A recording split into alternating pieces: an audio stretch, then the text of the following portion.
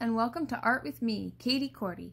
Since we are rapidly approaching Thanksgiving, I thought it would be fun to look at a few of the harvest festivals celebrated around the world. You are probably well and familiar with Thanksgiving, which the United States celebrates on the fourth Thursday of every November. North America's version of Thanksgiving began with English traditions going back to the Protestant Reformation. However, our version truly took form when English settlers began arriving on North America's East Coast.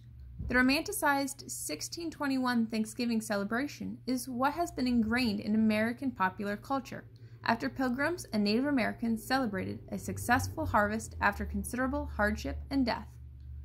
However, America did not invent the idea of celebrating a harvest.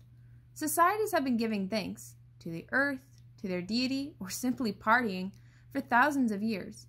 Let's take a look at how 3 different cultures celebrate their own harvest.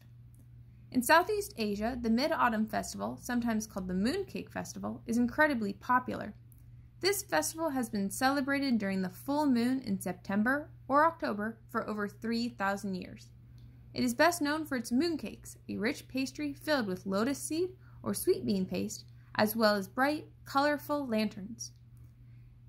In the Chonburi province of Thailand, farmers celebrate the sowing or planting of seeds by racing their water buffalo every October.